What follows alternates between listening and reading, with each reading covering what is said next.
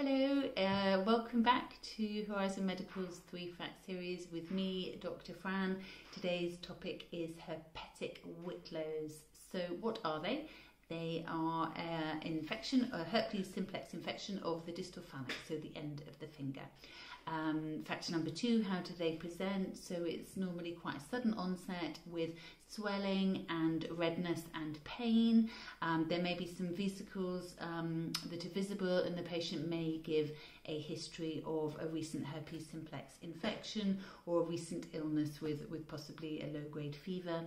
And finally, fact number 3, what do we do about them? So we don't incise and drain them. If they present within the first 48 hours, we treat them with aciclovir, which is the antiviral medicine that we use here in the UK. You may use different ones. And the most important thing is to tell the patient not to touch it, so to keep it covered so that it doesn't infect other areas.